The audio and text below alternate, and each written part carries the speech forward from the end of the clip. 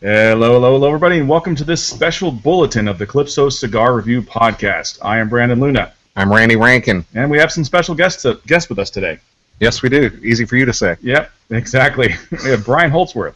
How about Brandon Holtzworth, since his name's the same as yours? Crap, monkey balls. How hard is it to screw that up? I know, I'm starting over. He's too vain to let us ride that one out. Hello, everybody, and welcome to this special bulletin of the Calypso Cigar Review Podcast. I am Brandon Luna. I'm Randy Rankin. And I am Brian Holtzworth. Brandon Holtzworth. The House of Emilio has joined us today. We have a full panel today. We've got some legends in the industry here. We do, to discuss the FDA's hose-over bullshit of the cigar industry. Today with us. Wow. God, you're good. Keep going, man. It's going great. This is awesome so far. Today with us we have William Cooper of Cigar Coop. Welcome, William. Hey, guys. Thank you very much for having me. Pleasure to be here. Thanks for joining us. And he's also on Stogie Geeks, one of my favorite other podcasts out there. Oh, so you know my bosses, Chris and Kyle. Yes. Yeah, they're good dudes, man. Yep. They've been on the show. Okay. Very supportive of us. Yep.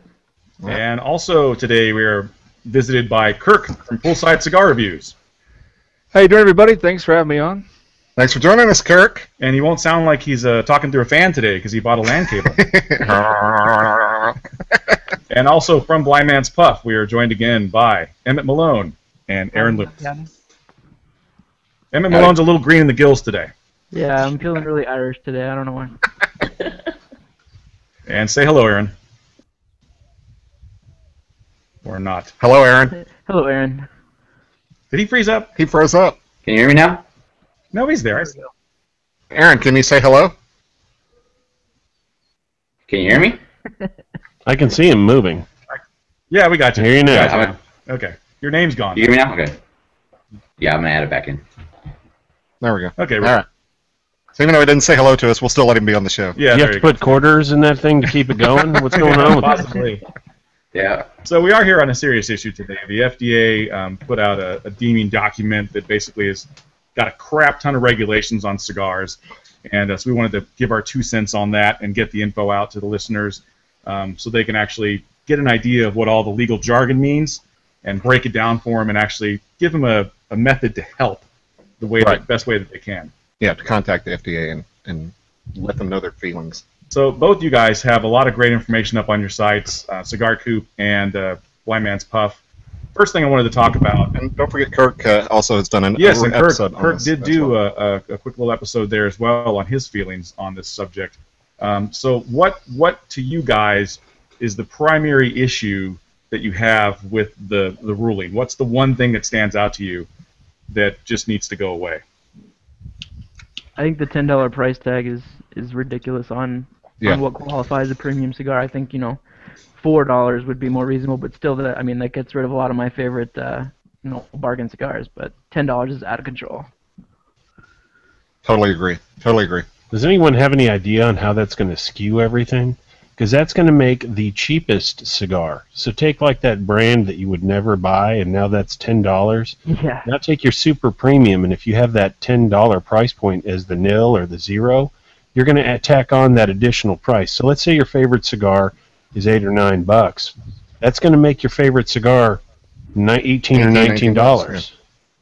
Well, I don't know if that's the case. I would assume that what would happen is the market wouldn't buy those cheap cigars, and your Padrones of the world would, if they were smart. What I would do is hold my price steady and say, well, you can buy a Padrone for $12. You can buy a Ron Mexico for $10. You decide. That's how I would do it.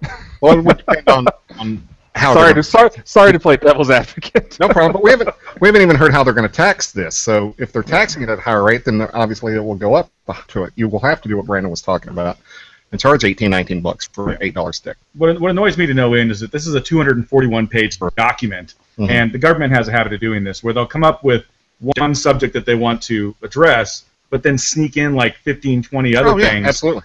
To say, okay, if you pass this, which is really what we're trying to get past, you're also going to pass all this other crap. And that just seems to be the methodology on everything they do over there, unfortunately. I could see Will Cooper like holding his tongue over there. Let us have it, Will. Bring it. Bring the heat. I mean, the fact that this is foundational, and they said this is foundational, it's the start of the storm. Mm-hmm. And we've seen this happen with anti-tobacco. That's been their approach. They go for some, and then they come back for more. Yep. So I have a lot of concerns, obviously, about the whole definition of a tobacco product, not just the $10 thing. I mean, the long filler thing concerns me as well. That's a big part of the industry. Mixed filler cigars. A lot of companies depend on selling those tobaccos. It's important for budget price cigars. So that's something that alarms me. I think the $10 thing, I want to be optimistic and say that may just fall apart. But the long filler thing scares me a little more. The what part? I didn't hear you. Long filler. The long filler. So probably my voice. Long filler. Gotcha. So that was one of the when they mentioned under option 2 what they're defining as a premium cigar. If you look in the document, that was item number 3. Yeah. So I kind of have a big issue with that right now. Because a lot of companies are dependent on mixed filler cigars are an important part of the industry too. Yeah, they are because they keep costs low.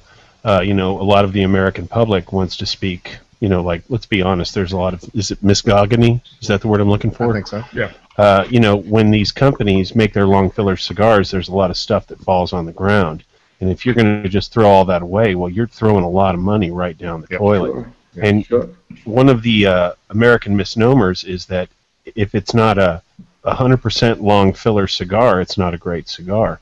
Now, while House of Emilio and Ezra Zion only used, this is my shameless self-promotion, they only use, double grade A, very aged tobaccos, there's still all that stuff that doesn't make it into the cigar, and if that's not sold, you're going to see the cost of your 100% long filler cigars go through the roof. Yeah.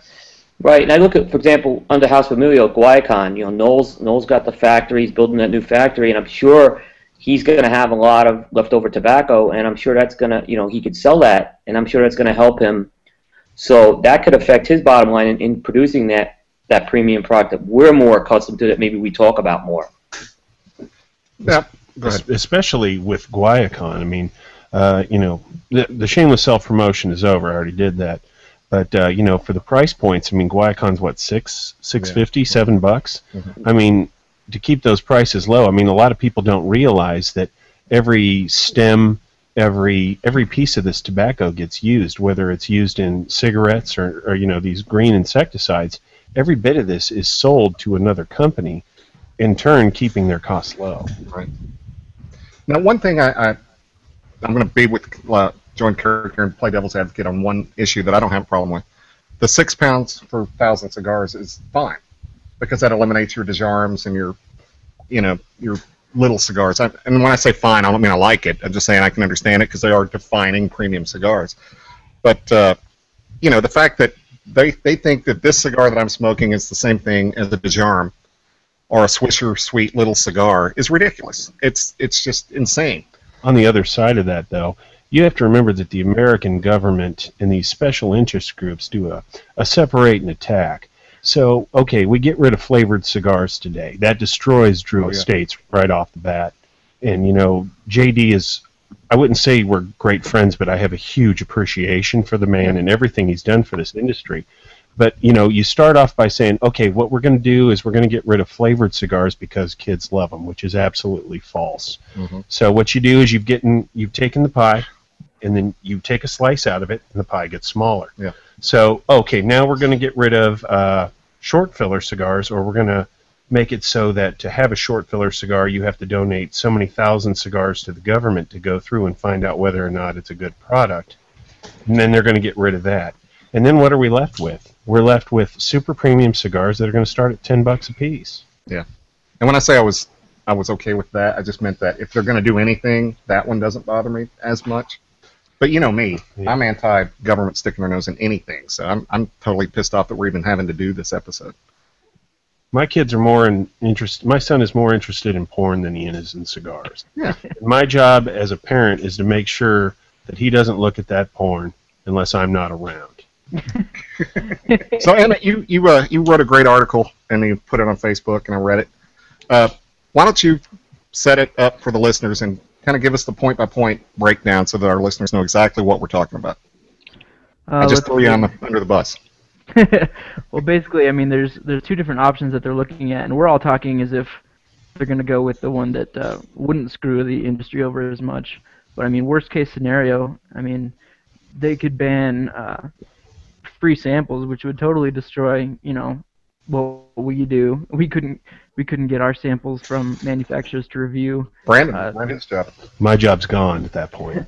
IPCPR would be gone. I mean, I don't know how they would expect to sell cigars without, allowing retailers to try it first. That scares the hell out of me too. And that's worst case scenario. I can't remember what all the option one would get rid of. Let's see. Option one was every cigar and e-cigarette and anything, hookah, whatever, is under the microscope. So there would also be labeling requirements, covering up the whole box with warnings about how you're going to die if you smoke it. Ingredient disclosure, I'm not sure how that would affect us too much, but... Have you seen the the cigar packs that they sell in other countries with these logos on it? I mean, they show throat cancer patients on the cigar package.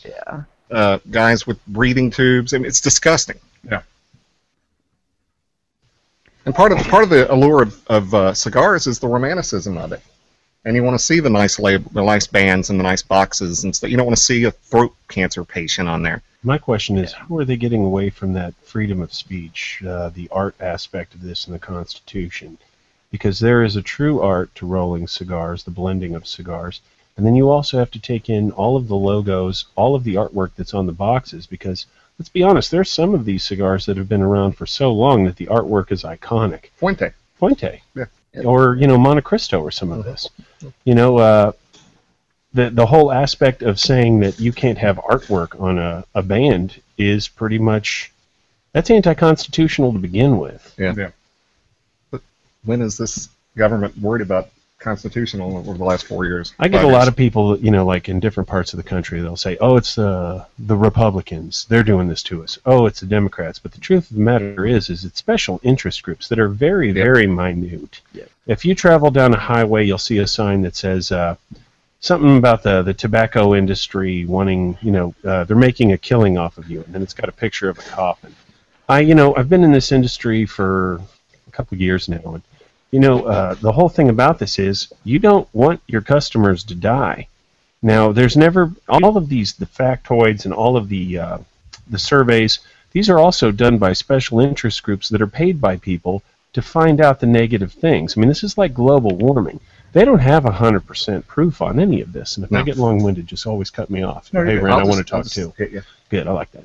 Brandon, that's a good point. And what really, there's been a lot of misinformation. And, hey, tobacco-free kids is one of them leading the charge. And that's what's concerning me about the 75-day period right now. Because they're going to have a chance to just start plastering more of this misinformation out there. Yep. Not only that, but you got 75 days of the public being able to voice their opinion on it. But have you gone to the site and actually tried to look at what they want you to do this? Oh yeah, it's a pain in the ass. It's ridiculous. Yeah. And cigar smokers, I know for me, we're pretty laid back people. You got to make it easy for us to go like what the CRA does. You go to the CRA and you sign up and you go there and all the senators are listed. You click your button and you send your email out, and that's easy.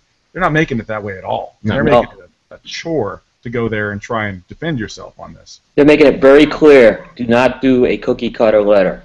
Yeah. I'm very concerned. I really want the guidance to come out from IPCPR and CRA, which I know they will put out. That's not the issue, but I think it's very important that guidance comes out first before we start hitting that site, so we have the right direction there. Yeah, very true. Agreed. Very true. Agreed.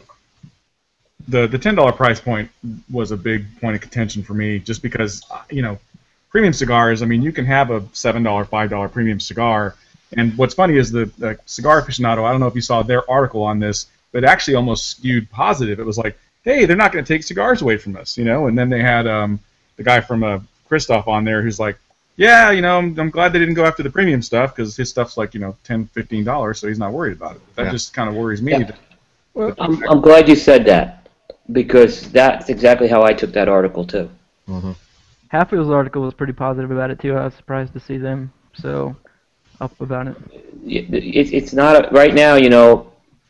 I mean, I know the boutique community's been a little quiet right now. I'm sure they're kind of trying to digest it, but I would have loved to see a few boutiques interviewed for that Cigar Aficionado story. Mm-hmm. Okay, well, so I'll address another aspect of. I think this is proposal 2, but Dan, forgot where I was going with that. I sounded so official on my product registration. What was disclosure. it? Oh, yeah, the process of them reviewing the cigar. So you're going to have to. So Brandon and I decide to blend a cigar. We're going to have to pay between 10 and 20 grand to the FDA to review our cigar, and it could take them up to 2 years to get to the cigar to approve us. Meanwhile, we're broke because we waited 2 years and we spent all this money blending our cigar. And I know, Kirk, you were talking something about that earlier, too. Yeah, and I think what that does is it excludes all the small players from the market, so you're left with your Philip Morris or whoever they are now. I don't know what their name is anymore, but you're left with the big guys who can afford that time and that money, and then you're blocking out all the boutiques. And basically, I wouldn't be surprised if some of the big players didn't oppose this at all and were actually in favor of it because they know they have the resources to get through this maze and no one else does. And then, they're left holding the basket and they're happy. Yeah, you got at that point you have a bunch of you get rid of R&D departments, you get rid of competition, you get rid of so many aspects here. And, if you make it so that the only thing that's left is Monte Cristo, Cohiba, and Romeo and Julieta, because they have the money and the staying power to stick around. Mm-hmm. I mean, you shut down the entire industry. Yeah, you've got Altadis General and Rocky Patel hanging out. Yeah, and Fuente. And I hate to be pessimistic about it. To go back to the point about contacting the FDA and leaving comments, or I don't think personally the cigar community or the tobacco community in general has the resources or the manpower or the will to fight something like this directly. I think really what it requires is talking to your neighbors and your coworkers, because if you compare this to the soda ban in New York as far as the size limitation of fountain drinks or whatever they were, no sodas over 16 ounces, people went apeshit over that, and rightly so. It was stupid. You're an adult. If I want to have a liter of Mountain Dew, I can have it. And I think if you frame it and you include enough other people in that discussion, to me that's the only way to do it, is to really talk to your friends and neighbors about not the way that it affects tobacco, but how that snowballs to other lifestyle decisions going forward. Mm-hmm. Because it's a pretty small subculture. And Brandon, you hit the nail on the head about the divide and conquer. I never hear the cigar community bitching about cigarette taxes, and I'm not a cigarette smoker, and I don't really care for cigarettes, but we're not complaining about cigarette taxes, and I think we should be, because why are cigarettes special? I don't get it. Yeah, it goes back to prohibition, really, is what it goes back to, because it was the government telling you this is bad for you and you can't do it, and you saw how that went over. And that's why they're not going after that industry again, because they've already done it and it's failed. And there's more drinkers than there are cigar smokers. So. And it's politically expedient, because you can always say, well, I'm trying to protect children. I'm trying, and of course, who's going to oppose that? Trying to protect children. Oh, yeah. No one's going to stand up and say, oh yeah, I want kids to smoke. But again, it's a parent's responsibility, and I do think it's okay. If you have it banned for minors, then you've done your job. Just enforce that and move on. They can make their decision when they're an adult if they want to smoke. Yeah, once they reach the age of accountability. Yeah, once you reach the age of accountability, you can decide what you want to do. Like with drinking, once you're 21, if you want to drink, you're fair. You've achieved that level of accountability. In Arkansas, they passed in a midnight session. They said we're going to pass a 68%. This was probably about 3 years ago now. Mm-hmm. I'm thinking. They said we're going to pass a tobacco tax that's going to make everything across the board: pipe, cigarette, cigar, snuff, snus, whatever you want to call it. 68% just having a tobacco product in it. Now, when it comes to a capitalistic society, and if you're just worried about income and taxes, they had about 30 stores in Arkansas, and they passed it, and most of the retailers didn't find out about it until the next morning. They found out, oh my goodness, we have now a 68% tax that also included shipping. They went from 30 to 5 stores overnight, and they were decimated. The thing about this was they had people that were still smoking cigars. They were just ordering them online. Yep.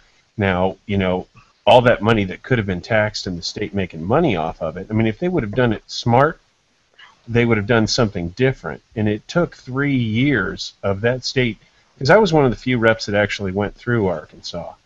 And they would tell me, it got to the point where reps didn't even go to the state, because with that 68% tax, if that cigar wasn't $3 or $4, there were places that weren't going to carry it, except for, Romeo's up there in Bentonville. He was in Greg up in Pipe and Tobacco in the Capitol. Mm-hmm. But other than that, their cigar shops, when you walked into them, they were buying the cheapest bundles and just refilling the box that they got on the first order. It just destroyed their whole... They destroyed them for 3 or 4 years. Yeah, it's an infrastructure breakdown at that point. I mean, yeah. Well, I can tell you, back to Brandon talking about the process to actually get your voice heard by the FDA. Don't let that be a hindrance. Go ahead and do it. I mean, it's important. We've got to put our voices out there and make it happen. But also to another point that Brandon made, there is a lot of apathy in the cigar community. As I've mentioned on previous episodes, Matt is the owner of the store. He's the president of the Texas Cigar Merchants Association. And that's fighting on the state level, of course, not federal like we're talking about. But anyway, just to show an example, less than a third of the stores in this state are members of the Texas Cigar Merchants Association. And it's like, why would you not join up and help the fight to keep your store alive? But it's apathy. And I know Matt has been asked by IPCPR several times to go up to Washington to campaign for this on the federal level, and he's done it many times. And other retailers have been asked to do this, and they've rejected it. And it's like, why wouldn't you want to go up and fight for this? And I think us as just regular Joes that smoke cigars, we need to still make our voices heard, regardless if it takes us 15 minutes on the internet. Go out there and do it. Just make your voice heard. Yeah. The hardest part is getting people to talk about it when they're not at the cigar shop. Now, if you're in Arkansas or you're in one of these states that has had these huge taxes, 68, 70, 75%, the store owners themselves will tell you the reason that these taxes went through and weren't opposed were because the large majority of cigar smokers were lazy. Mm-hmm. It's easy just to sit there in your cigar shop and bitch and complain. Mm-hmm. But, you got to remember, if you like a good cigar, it isn't going to be there if you don't say something. Mm-hmm. Yeah. And I think a lot of people hide behind organizations like the CRA. They're like, well, I did my bid. I signed up for the CRA, and they're fighting for me. But we're beyond that now. I mean, this is down to a personal level where if you don't do your part, yes, the CRA is there, and yes, the other organizations are there, IPCPR, to do what they can, but we've got to make more noise than that, because apparently it's not happening. Aaron, you got something to say? Aaron? Can we hear him? Frozen. Is Aaron frozen again? He's riveted. Yeah, I think I'm frozen. And the other point too, when you mentioned Kirk about telling everybody around you about this. Here's my thing on this, and I talk to people at work about this, is that people don't want to fight for something they don't like, even if it is something that should be that the government should have any hand in. Mm-hmm. But when you talk to people about smoking and smokers, oh, I don't like smoke, it's gross, and if it goes away, I'm fine. It's like, yeah, but that's a freedom that they're taking away from us. That's the government saying, we don't want you to do this because it's bad for you, because we say it's bad for you. Mm-hmm. And we've got an organization with people behind us that says it's bad, and we're going to knock it down. But, I mean, what if those same people then love Coca-Cola or love McDonald's, and they say, guess what? That's bad for you, too. We're going to tax the crap out of that, and you can only have McDonald's one day a month. Yeah. What are these people going to do? Are they going to go, no, they're going to go out and say, okay, hey, this is something I want to fight for. Well, here's the difference. You got McDonald's, you got Burger King, you got Wendy's. You got a bunch of mega corporations that realize what's on the line, and they're all going to fight for it tooth and nail. I mean, if you think about the lawsuits that McDonald's alone has gone through, spending $10, $15 million or $1 billion isn't a big deal to someone like this. Yeah. Now, with our industry, you do have a bunch of major players, but when it comes to the boutique guys, a good friend of mine, Fred Rui with Nomad, I mean, I guarantee you Fred's going to stand up and he's going to throw every dollar at it, but it isn't going to be anywhere close to $15 or $20 billion. Right. It's, this is just his passion. Yeah. And we've talked about it before that Marvin Samuel from Drew Estate, the last 2 years of his life has been spent in Washington, D.C., trying to prevent what is happening. and you see that it didn't work because they're still doing it anyway. So that, and the reason I'm saying that is because I was just one of a few people. Rocky Patel, whether you like his cigars or not, the guy has been out there fighting for us for a long time. And yeah, he's fighting for himself. He don't want to lose his business, but it's still a bigger picture. Yeah, it's a bigger picture. He's helping the industry. He's helping us as consumers be allowed to do what we should be allowed to do anyway because we're grown-ups. Yeah. Marvin was telling me, I went out to an event he had at Town and Country, and he was telling me he had gotten a condo or an apartment or something like that in Washington, D.C., and he was throwing these parties, and all of these, these government officials and all of these people were coming to the parties, and they, they're sitting there smoking up on cigars, drinking his booze, and, oh yeah, we're going to help you fight the fight, and then the next day they turn around and they're pushing vote against this industry. And the American people need to know that the constituents work for them, and if they're not working for them, we need to get someone else in there. Not to be real political, except for that we are, but people forget that we're a representative government. Yeah. The government is supposed to represent us and what we want, not the other way around, not dictate to us what they want. Yeah, that's the way it should be, but Yeah. I think really the government represents big business, and that's what it's become. Yeah. But it's not a right wing and it's not a left wing. No, it's not, because Harry Reid of all people is on our side. Harry frickin' Reid is on our side. He probably owns a couple stores. He might. And if he does, more power to him. I don't care. Yeah. Carry Ezra Zion, Harry. There you go. But anyway, so we'll let other people talk. So, Aaron, can you hear me now? Yeah, can you hear me? Yeah, I can hear you. Why don't you pitch in a little bit, see what you think. Give us some thoughts. Yeah, I mean, we've covered a lot of good stuff, but I think the big thing is really getting the response out there to make sure that option 2 is actually what is adopted based on what they put forth, because that's, if option 1 goes into place, like we were talking about before, pretty much you have just big brands with 4 lines. Mm-hmm. You have no more limited editions. That's all gone. Any of those small cigar shops that you go into that only carry the big brands and nothing else, that's what every humidor is going to look like at that point, because you're not going to be able to get, any of the small companies can't do it anymore. Right. So I know here at the store, and Brandon can attest to this because he was a customer at one point. I'm kind of was joking there. I still am, you jackass. Joking. But, part of the way you build rapport is you have your customers that come in on a frequent basis. You give them a cigar, let them try something else that because it's in their flavor profile, and you think, hey, you might like this, here's you a free cigar. That would kill our ability to create goodwill with our customers. On top of it, killing the reps. How many times does someone come in the store and say, what do you got that's new? Oh, it happens all the time. Our industry has turned into almost like the automotive. Or the craft beer industry. You got a 2013 Ford Taurus? Yeah, I love it. Have you seen the 2014? Oh, man, I don't care about my 2013 anymore.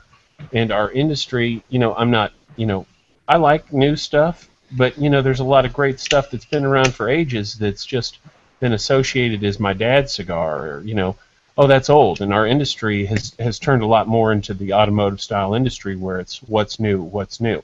That does keep people talking. Let's be honest, sites like Half Wheel, what would they have to say anymore?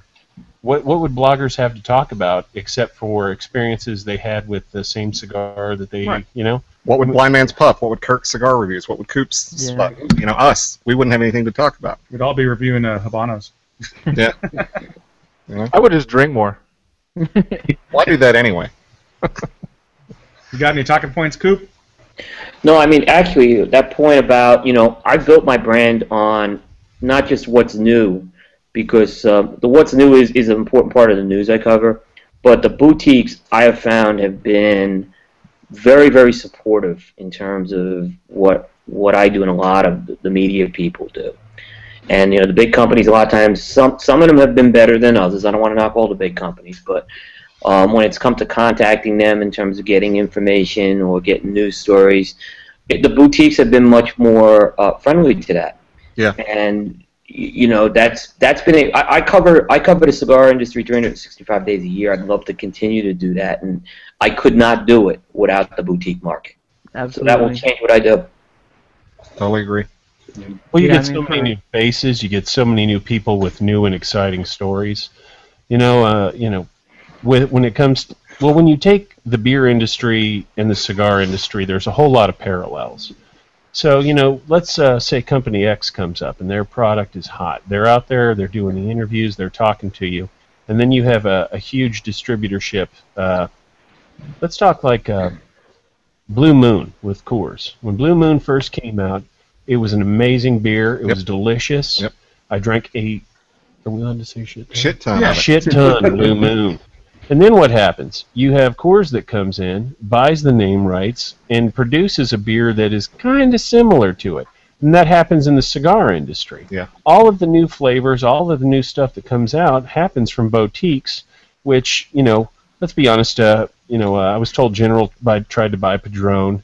These older corporations will come in and hand off a whole bunch of money to buy the boutique, and not saying that General did this, like Coors did, but then they kind of do their own interpretation on it, and they make it their own, and they pretty much ride the coattails of that company that spent all that time, making a product great. Toronto almost died when General took them over.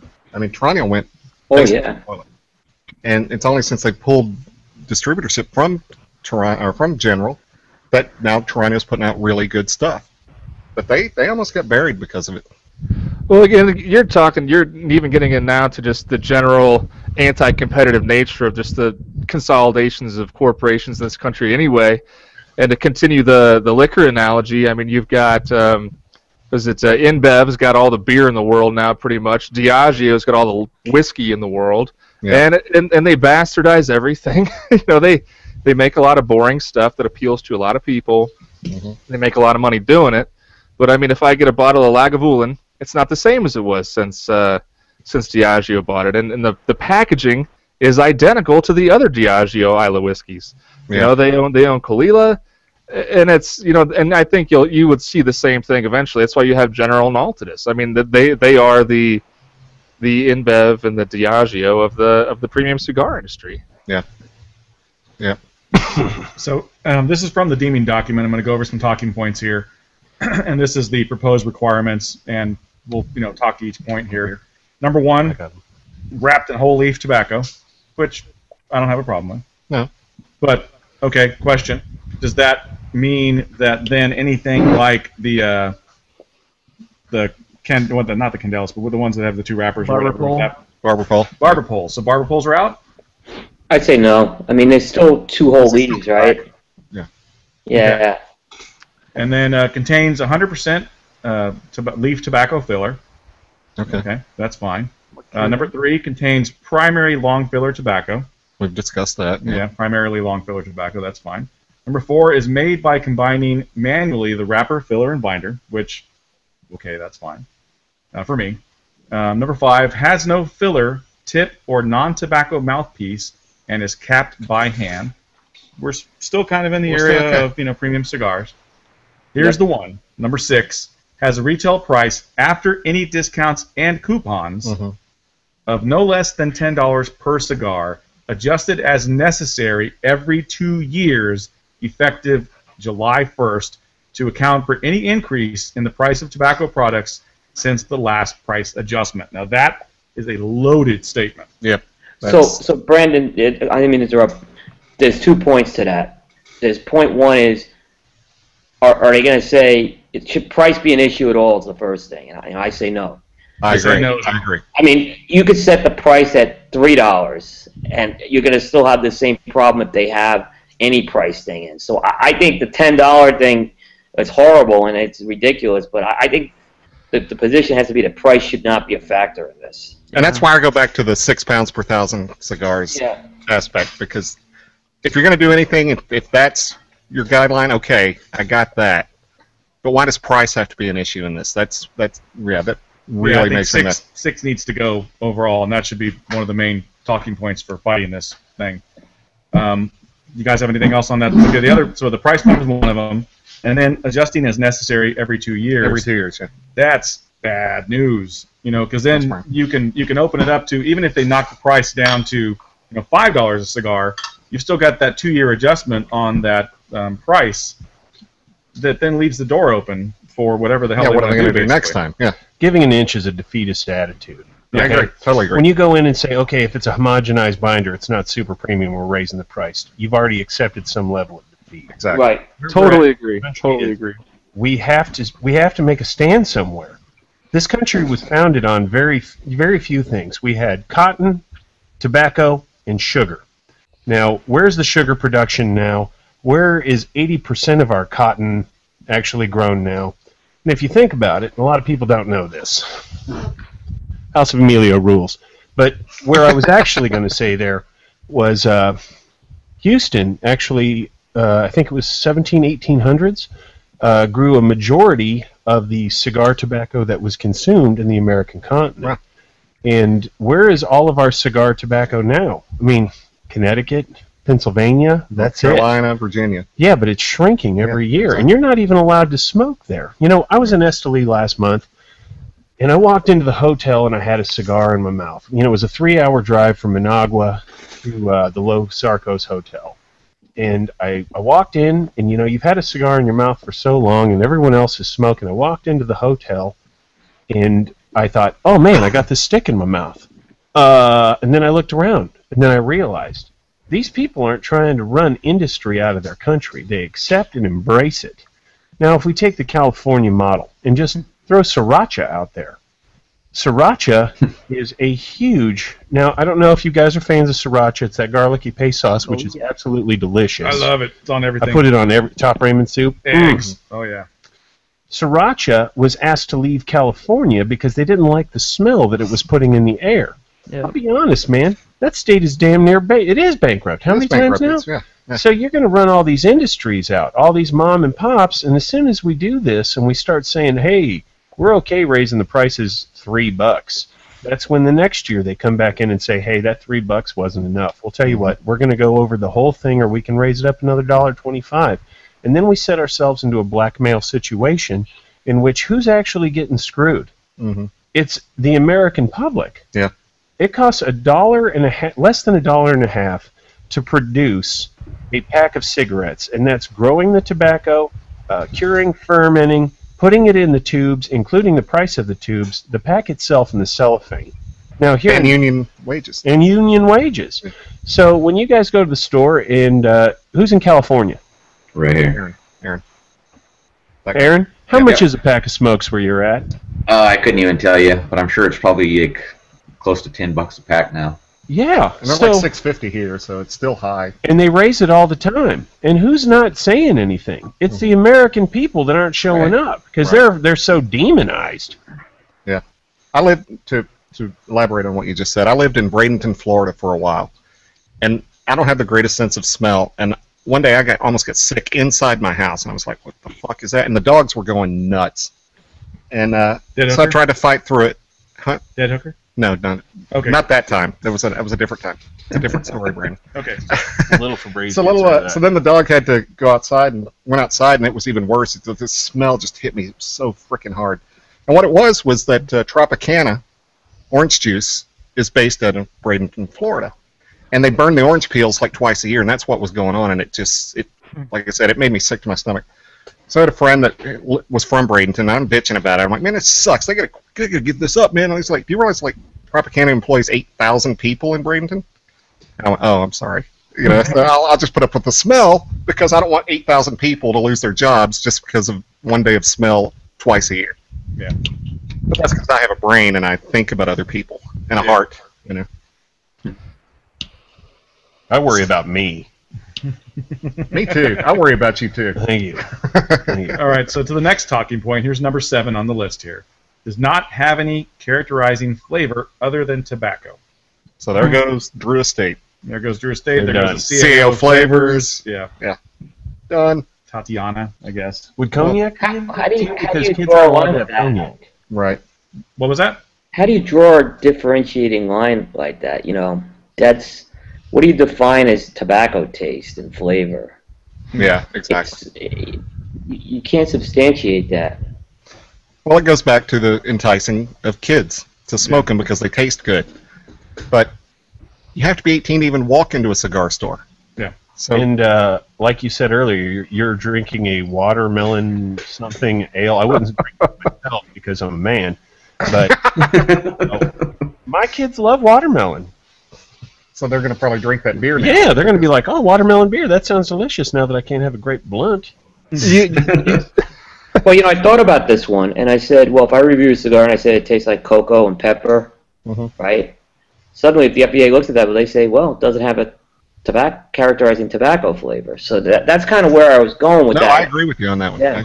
That's scary stuff. Think about what that would do to the bloggers on how afraid they would be to give their own personal opinions on what a cigar tastes like. Exactly. Tastes like tobacco. This tastes like a tobacco cigar to me. Tobacco delicious. I honestly don't think they would take it that far, but it does open up a can of worms. Yeah, totally. I would assume it would be limited to additives that intentionally change. I mean, what about sweetened tip cigars? There's a lot of them. They're still tobacco cigars. The Baccarat. The Baccarat has that. I know a lot of guys would be really pissed off if they lost their Black and Milds. Mm-hmm. Yeah. Yep.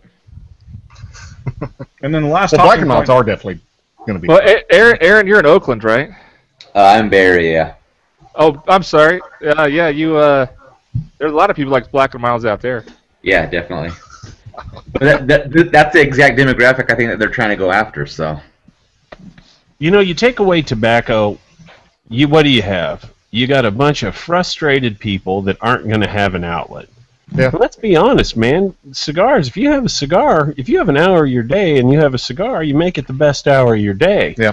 It lowers your blood pressure because you're calm now. We said it over and over again. Cigars are our yoga. Yeah. That's what they are. They calm me down. I get centered when I smoke a cigar. They take that away from me. I'm going to be. You're going to be an even bigger dick than you are now. Exactly. They're my way of getting out of my honeydew list at the house. My wife would come in and she's like, "Hey, will you do this?" And I'm like, "Yeah, let me finish this stick." And then you fire up another one. Yeah. I agree with you 100%, but I don't think the argument holds water with our state and federal legislatures, unfortunately. Yeah. Totally agree. But what does, really? It's really, and the one, I really do think that the one ray of hope that I see in all of this is I think a lot of the younger generation, and I'll go ahead and even though I just had a big birthday, I'll include myself in the younger generation. Me too. We have a pretty wide libertarian streak, and we're not single issue voters in general, and I really do think that an age of embracing more personal accountability for your decisions is coming up because I think what we've seen in the last really half century is just in general American citizens wanting freedom, kind of, a little bit of freedom, but no accountability. It's to say, it's almost like I look at, I come from kind of West Virginia area, and they love coal in that state. Coal is king in West Virginia. How's that doing? Down in Charleston, when you've got chemicals that leach into the river, and all of a sudden nobody can drink water, then it's, well, where the hell were the regulations that let people put their chemical tanks right next to the river? It's very reactionary, and it's always after the fact. It's always after something bad happens that we look to blame. And I guess people are trying to be more proactive with tobacco regulation, but where I see appropriate regulation for tobacco is in general information. And the problem when you're talking about cigarettes versus cigars, people try to put tobacco all in one category, and the problem with that is if you guys have ever tried to do some Google searches, I'm not a professional researcher, but I do some general Google searches. You cannot find solid research about premium cigar smoking, pipe smoking, anything, because it's all lumped together, and we fall into then this category, and this is where I just cannot believe the condemnation of e-cigarettes or vaping, whatever you want to call it. I don't do it. I think it's a bit queer, but I apologize to everybody on your vapes. I'm sorry, that was rude. Watermelon beer guy. Hey, try that watermelon ale. I bought it last year because I like the brewery. I think you would change your mind. It's very good. Not sweet. Question: do your shirts match your shorts? But now I lost my train of thought. So what I was getting at was the Welcome to my world. The e-cigarette issue. All right. Mm-hmm. God, I'm totally lost. Where does anybody know where I was? I really had a good point. Yeah, you're in your backyard next to no grass. You're saying you don't understand. You said that you think the e-cigarettes are kind of faggy, and you were going somewhere. Anyway, okay. Yeah, I'm sorry. Thank you. I've got it now. And this is where I look at it, and it's just completely ridiculous, this demonization of e-cigarettes, when, okay, there very well may be long-term health consequences. I mean, obviously, putting a chemical in your body, whatever it is probably over time it's going to affect you, whether positively or negatively. It will have some effects. Most likely, it's not totally natural. It could have potential negative effects over time. But the issue to me is weighing the alternatives, and that's what we don't do, because you say, oh, well, let's get rid of these e-cigarettes because they're harmful. Lots of stuff is harmful, and what they don't do, it's this abstinence-only mentality, and we see how well that works with, sex education and other things. Yeah. An abstinence-only approach, be it tobacco or sex, is not going to work, and I think it's time to say, you know what, here's a safer alternative. Okay, of course, it's not safe, but then the same thing with cigars. Obviously, I mean, I haven't done the research, I don't know, but if I had to put my money down, I would say that no, this probably isn't the healthiest thing I could be doing with my hour. But I make that choice for myself, and I would like to see more disclosure, so I'm okay with the, if you're going to put flavors or chemical additives in a cigar, tell me, because I'd like to know, because frankly, a personal choice would be to avoid that. But sorry, thanks for letting me rant for so long. The thing about this is that 100% of cigar smokers will die. So will 100% of non-smokers. 100% of the people that drink water will die. There's no way to get out of this. And the image that's put forth is, if you don't smoke, you're going to live forever. Only people that die are the smokers. And when you put it like that, I agree with you 100%. But you got to remember that this country wasn't founded so that the government could make choices for us. This country was founded so that we could break free from English imperial rule. Yeah. I mean, you got the Clive and Bun. That's a whole different ball of wax. But you have our government that's coming down on us in every aspect of our life. I mean, when you think about buying things, hotel rooms. My hotel rooms on average cost me $117, but then I got $25 of tax. It really doesn't come down to anything about public concern of safety. It's creating a straw man to have a reason to increase the taxes. And, once again, going back to that separate and attack thing, please forgive me, gentlemen. No, go ahead. Our government was designed to stay out of our business. Right. If I want to smoke crack cocaine, as long as I'm not hurting anybody else, I should be allowed to smoke crack cocaine. Not that I would, on occasion. But, I just think that as Americans, we should have the freedoms to choose whether or not. We all know cigarettes are dangerous. We all know that driving a car is dangerous. We all know that cheeseburgers are dangerous. We all know there's a good chance that if we get on a plane from Malaysia, no one's ever going to find us again. Love it, though. So the thing about cocaine brings up an interesting point. I live in Colorado, which, they just recently, everyone knows, legalized marijuana. And everyone was freaking out about it for so long here, and really nothing has changed. Well, your screen is green. Yeah.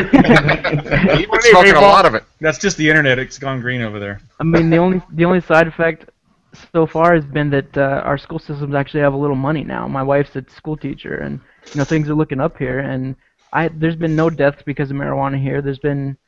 Nothing has happened, and it just proves that regulation on stuff like that is a joke. Well, what's funny is that in Colorado, your tax on marijuana is 25%. Your tax on a cigar is 40%. Wow. Yeah. Tell me that this product is so wrong that it deserves less of a tax than the thing that built this country. Yeah. Well, I made the joke, but it's serious. I was talking to Pedro earlier. Pedro's here. That heart disease kills far more people than lung cancer. And yet, what causes heart disease? Obesity. They'll say cigars, but the number one cause of heart disease is obesity. And what causes obesity? It's $5 supersized meals at McDonald's. But yet they're not going to go after that. It's the fact that they're just targeting us as cigar smokers when there's such a much bigger fish to be landed if they really are trying to look out for us. And by the way, I don't want the government to look out for me. Yeah. No. That's my job. That's my friend's job.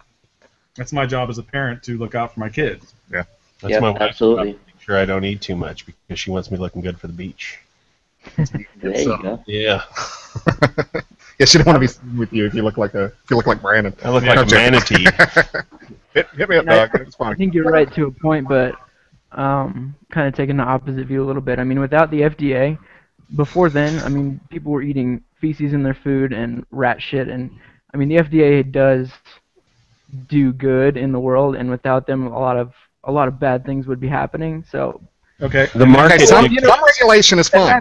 Yeah, and see, but that's the thing where you say some regulation is fine. It's always after the fact, and that's what blows me away when you have an E. coli outbreak, and then all of a sudden you see Fox News pundits saying, "Where's our FDA?" and doing this, but yet again, people don't want to fund the FDA. And then you look People at don't want them sticking their nose. Oh well, you're gonna hurt agriculture if you regulate this until there's an E. coli outbreak, or until your coal mining chemicals leach into the river and your water becomes toxic. But E. coli is so different than what we're talking about. And I've been supporting you all episode, Kirk, so now fuck you. No, In the neck. look at what the FDA is putting their attention to. So back in the 80s, right, FDA did like 40,000 different investigations of food products, and that's where a lot of these regulations came from. How many have they done in the past couple of years? Like 9,000. Yeah. What are they doing with their time? They're not doing what they're supposed They're very firm. to. Yeah. And I think what we're talking about is what most stuff comes down to in law, and it's the argument of reasonableness, which is different for each individual as far as what is reasonable, what is not. Mm-hmm. Well spoken, sir. Well spoken. I mean, there's a reason we don't die from the food we eat. It's because of the FDA. So I mean, they do good, but I think in this case, I think ultimately this is really scary, and everyone's gonna freak out about it. But I think in the end, they're gonna go with option 2, and I think there's gonna be adjustments to it, and I think in the long run, it's gonna be fine. I agree. I like your positivity, but I am kind of on the opposite end of that. I don't I think so at worry. all. I think worry. if we have 75 days to react to it and we don't, you're not going to see very much change to that. Yeah, the thing is that you do have to take action to make sure Right. that option 2 is what happens. I heard Rocky Patel on actually Cigar Dave. Yeah. Yeah, we yesterday, and I don't know if you heard it yesterday. I think he gave a quote to Cigar Aficionado, but what he said in Cigar Dave was very interesting. They were surprised that happened. They were expecting to get the exemption, and they thought they had enough political clout on that. Yeah, So we did. Yeah, so it was a surprise, and my gut tells me anti-tobacco. Maybe there was an underestimation of how strong anti-tobacco people were working behind the scenes as well. So I want to be optimistic, but anti-tobacco is well funded in this country. Matt, Matt went to D.C. twice, maybe 3 times last year, and we were convinced we had a majority in the House that there was no way that actually they had proposed a bill, IPCPR or CRA, I can't remember, had proposed a bill that would exclude us, and we had a majority in the House that were going to sign on to that bill. So it is shocking that wound up happening. I think what happened, though, when the new Congress came in place in 2013, they had to reset the bills, and everything started over again. Mm-hmm. And they're not at that working majority. And I think had this deeming document come down 2 years ago when we had the majority, it may have been a different story. Yeah. But we don't have the majority yet, and they're at like 154 right now. Mm-hmm. So they're not. They still got some work to do there. I agree. If I'm going to be optimistic, I'm going to be optimistic big time. It's kind of like if I'm going to fantasize, I'm fantasizing about the hottest chick in the world as opposed to my next door neighbor. I'm going to hope that they realize the ridiculousness of it and then shelve it for at least another couple of years. It'll be next year. If this doesn't go through this year, they'll push it next year. It's just the obsessive compulsive nature of our government. Yeah. They want what they want. They have the money that's backing it. The straw man they have is perfect. None of these people know anything about this actual industry itself. Mm-hmm. All they know are the factoids that they picked up off of the website of their choice, or the website that they were instructed to read. And, you know, this isn't about free-thinking Americans. All right, when you go back to Prohibition, like we brought up earlier, Prohibition actually passed because of a relatively small amount of Americans who were very, very pushy, and a large amount of Americans who were exceptionally lazy. Mm-hmm. So, like, you know, we just, you know, the whole thing about the, you know, these podcasts, you know, these guys having me on, I mean, there's more than just us sitting here talking about it. You know, we got to get people motivated. You know, so what if that website takes 10 minutes to let these people know we don't appreciate them? You know, we have to do this stuff. Yep. I mean, this isn't just my, you know, honestly, I don't know what I'd do if I left this industry. I love this industry. I love all the people that are in this industry. Mm-hmm. I've got a great amount of history. Actually, this guy sitting next to me, I have more history with this guy than I do just about anybody else going back to the beginning, and the fact that he still talks to me, I'm very, very appreciative of. That's a long story there, but yeah. Bastard. I'm joking. I know. No, Brandon's a good dude, and it wasn't your fault. So I'll never blame you for that. I know. But now he has to register with his neighbors. You guys know what I'm talking about. Oh, man. On a different episode, when we have you on, we'll talk that story because it's a funny story. But anyway, yeah, but get off, you know, if you like this and you want to do it, you want to go to your B&Ms and enjoy a smoke, go to the website, spend the 10, 15 minutes, whatever it takes. Send an email to your congressmen and women so it can be PC there. Tell your friends about it. Anybody that mooches a cigar off you and doesn't know how to smoke it, who cares? Get them to go there too and do it. Yeah, before you hand it to them, go, hey, I'll give you a cigar, but I need you to do me a favor. Yeah. Take 10 minutes. And if they're not going to do that, you don't give them a cigar. Right. I mean, tell them it's the most... Huge cigar mooch. Yeah. I mean, when I pull up to his farm, he comes out and he's like, Brian, good to see you. Big hugs. Let me help you carry all your stuff in. And then he picks everything up and puts it in his pockets and hands me back an empty bag. Nice. I mean, we got to find ways to work this so people understand that, you know, I don't care if you've got a walk-in humidor at the house. You know, I mean, just because you'll have cigars the rest, you know, last you the rest of your life. I mean, there's guys out there, you know, that are huffing it, that are working every day, and then that one day of the week they have off, they're going to the cigar lounge. I mean, what are you going to do when these places of free thinking go on? Mm-hmm. You know, I travel across, right now it's 9 states, and I have walked in to cigar lounges, and I have seen the most hardcore of the left, the most hardcore of the right, people of different races that truly dislike each other. I've seen arguments that I thought were going to escalate into straight-up fistfights. But at the end of it, it always ends up with, hey, man, you want another cigar? I got you. What do you want while I'm up? Mm-hmm. And, you know, I can understand why the government would truly want to get rid of these places because of how canonized or polarized, how polarized the American people are right now. You know, let's be honest, man, a cigar lounge is the last, you know, one of the last refuges where you can go in, state your opinion. The other guy might call you a motherfucker. But at the end of the day, he's going to respect your opinion because you were both having a cigar on your day off. Nice. Yeah. Well said. Well put. Coop, you got anything? It's the most important 75 days in the history of the cigar industry in this country, without question. Yep. Without question. The other thing is just, you know, I want to kind of can I make a point about the e-cigarette piece? Yeah. Go for it. Well, so if you know, we're cigar geeks, still cigar geeks, I'll say here, but you know, it was amazing how mainstream media spun this thing on Thursday, where you know, if you don't follow some of the cigar industry stuff, you looked at those reports and you thought it was all e-cigarettes. And I had several people who I smoke with, and I wouldn't say they follow the industry very closely, but they like their cigars. They came in and said, "Hey, it was good. The government, they're going after e-cigarettes. Isn't that, you know, wasn't that great?" I said, "Well, you obviously don't know that cigars were a part of that." Yeah, that happened to me. I was at Stogie's in Houston, and was waiting for the owner of the shop to show up, and they had Fox News on, and the ticker, the blurb on the bottom said FDA sets out to ban 18-year-old and under, whatever, with e-cigs, and that's all it said. And I turned, because I didn't know, because I was on the road, I turned to my friend and I said, "Oh, cool, they left cigars alone." Wasn't until I got back here and read Emmett's thing and went, "What the fuck?"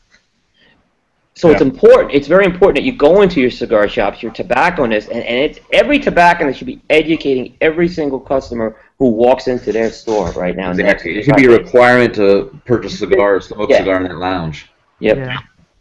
I'll tell you what. Well, a couple of years ago, when the state of Texas was trying to impose a smoking ban, we had an event here, and Matt had a laptop set up here in the lounge. And before you got your free cigar, you had to go on there and voice your opinion on the smoking ban. We made people do that. Yep. Yeah. Might have to do that again. Yeah. Yeah, and that goes back to what we talked about, a 241-page document where they attack one thing and roll in a bunch of other crap. Mm-hmm. And people don't realize that, you know. So we've got to make sure that they do. And that I they think it's our responsibility as cigar media people to. I think we should try and get the word out to make it easy for people to comment on this, and we should all be posting, you know, an easy link to where people can give feedback. I think something we should all do. Absolutely. I couldn't agree more. Absolutely. And if you're not, you know, I tell, this is not a time to worry about being pushy or not. This is survival mode we're in right now. Yeah, agreed. It's serious stuff. Our backs are against the wall on this one. That's for sure. Yeah, for sure. Every great conversation, every great friend that I have started over a cigar. When I met my wife's father, we were just started dating, and I walked in. You dated your wife's father? He's got nice. I actually, my wife's father was a 3-time Pro Bowler for the Houston Oilers. My brother-in-law, was a 3rd-round draft pick for the Kansas City Chiefs. I grew up actually playing rock guitar. Before my hair fell out and I had kids, I was kick-ass. I walk into this farm, and her dad is 6'5". He's about 65 years old, 67 years old, and he walks up to me and he goes, "Jan, good work. You brought home a big one." And as he's going to slap me on the back, he goes, "Who'd you play college ball for?" And I said, "Actually, sir, I was in rock bands." His arm went straight to the ground, right? So he goes over in the corner, and they're having this family argument, and I can see him over there, and his arms are going up like this at the sides. I can't hear what they're saying, but I could just imagine. Why did you bring home this loser? Mm-hmm. So I thought, what do you do when people are talking bad about you, Bran? What do you do? Kill them with kindness. I thought, no, you go out on the patio and you have a cigar and a scotch, and these people can go fuck themselves. Nice. That's a good. So I go out on the patio, and he's got 3 ponds, and I'm watching like deer run across. I'm watching bass flip over on the water, and I'm thinking, well, Bran, I hope you enjoy this view, because you're never going to see it again. Yeah. And all of a sudden, the door opens, and it's my wife's father. Man, I'm not good with family stuff. I'm Freudian like crazy. Your wife's right? husband. And he goes, "You got another cigar in there?" And I said, "Yeah, it's in the bag next to the scotch." So of course he pours himself 2 fingers of my scotch and empties out half the bottle. He gets a Padron 25 and he sits on the right of me. We're out there for about 10 minutes. He doesn't say a word to me, period. Because at this point he thinks I'm some musician loser. Mm-hmm. Why did you bring home a non-sports guy? A few minutes later, the door opens up again. It's my wife's brother. I said it right that time. Wow. "You got a cigar?" "Yeah, it's in the bag next to the scotch." And he sits on my left side. We sat there for about an hour. Not one word is spoken. We're just drinking scotch, trying to think. We have no common ground. None at all. And finally, my father-in-law looks over at me and he goes, "So, what do you do?" I said, "I'm a cigar rep." And he looked at me and he was like, "You know, Bran, you seem like a good guy. This is one of the best cigars I've ever had." I mean, let's be honest. We all connect over cigars. We have so many great stories that start or finish with a cigar. Yeah. And we need to make sure that these stories and these open invitations of friendship never go away. Yeah. Well said. 80% of the friends I have are cigar people that I've met through this store, actually. Yeah. You know? All right, so we're coming up on an hour, guys. Anybody got anything they want to promote before we go? Yeah, House of Emilio, home of the finest boutique blends. I'm talking the greatest tobaccos. Ezra Zion, everything 6 to 14 years old, double grade A, absolutely delicious. Nomad, keep asking for it, people. You know what I'm talking about. Fred Rui, one of the greatest Americans I've ever known in my life, and he has a beautiful mullet. Guayacon, awesome sticks, absolutely boutique, real clean. Got a nice strength to them, great price point, and then always ask, "Hey, where's your Epicurean line?" And I'm Brandon Holsworth, and that's all I have to say about this. Bam! Blow me up, dog! Blind Man's Puff, you guys got anything to pump? Pump. That's the word I'm looking for. You dated your To father too, ring plug. Nothing particular to plug. I think Aaron's frozen again. At least he we'll keep up with the info on this, and I'll make an effort to post an easy way for our readers to voice their opinions as well. Yes, so Yeah, please, let us know please, for sure. yeah, please go to Blind Man's Puff and keep abreast of the situation. Mm-hmm. Am I the only one that keeps adjusting themselves so their second chin doesn't kick out? Why do you think I held my head up? My beard covers mine. That's why I have facial hair. Yeah. Kirk, you got anything to plug? Not really. Just join the CRA if you haven't, if you have the means. If you don't, you know, earlier I mentioned talking to friends and family as being important, and I do think that it is. But that I didn't mean to say that you shouldn't also reach out to your lawmakers. I think that's equally important. And you know, do what you can. And the other thing I would suggest is when you have these conversations with non-smokers, don't be a dick about it. Always remember that you're an ambassador to the cigar community. And the other point that I want to make, you know, if you're going to smoke a cigar out in public, and I think this goes with it too, it's the broader picture of the way that smokers are perceived. You know, if you're at a restaurant on a patio where, you know, ask your server if you're allowed to have a cigar, if they mind. Yeah. And if you have people around you at adjacent tables, ask them if they mind. That's my thing. Don't be an asshole smoker, because you know what? Right. If you don't smoke cigars, then it stinks. And I think that's a fair opinion to have. I like the smell. Others don't. It can be obtrusive. So you know, basically that's all. That's my finishing thought. It's just be a good ambassador to the cigar community, and I think everything will be all right. And also, if you're smoking a cigar, you should keep your feet in the pool, a drink in your hand, and a cigar in your mouth. Well, right. only if you want to be truly happy. That's true. All right, Coop, you got anything to plug? Well, obviously on Cigar Coop, we'll continue to have extensive coverage of this whole FDA thing as there's more responses that come from the community. So expect to just continue to see that on our news. I'll plug something of interest to Brandon. On Thursday on Stogie Geeks, we are actually doing we have a studio up in Rhode Island where the rest of the Stogie Geeks are, and we are going to be featuring. He won't be in the studio, but Enrique Sanchez-Acasa will be our special guest. And we're actually doing an in-studio event. So if anyone's up in Rhode Island, come on up, and there'll be some 1502 cigars, and you can watch the show live, and we'll have Enrique dialed in through the video. That ruby that he has is absolutely fantastic. Nice spice, good medium plus body, just nice. Delicious. Nice. Yep. So keep abreast with the Cigar Coop and Blind Man's Puff. Mm-hmm. Listen to Stogie Geeks and watch it. Good show. And pulls out cigar reviews. I'm sure we'll address this again. I know we'll address it again. But be sure you go out and do your part, people. And I want to address one more aspect. I touched on it earlier, but not just cigar smokers. Retailers need to be fighting as well. I mean, you're going to lose your business. You're going to lose a lot of business. So retailers really need to be involved in this. Yeah, for sure. Unless you want to be saying hi to people, welcome to Walmart. Yeah, exactly. Yeah, amen. Would you like fries with that? Yeah. Yeah. All right, guys, so we're going to shut her down. I want to thank you for all your opinions on this subject, and please, let's all be proactive and make sure we let everybody know about what's going on. It's been great smoking with you guys. See you later, Brandon. You too. Have a good one, everybody. Thank you. Have a good one.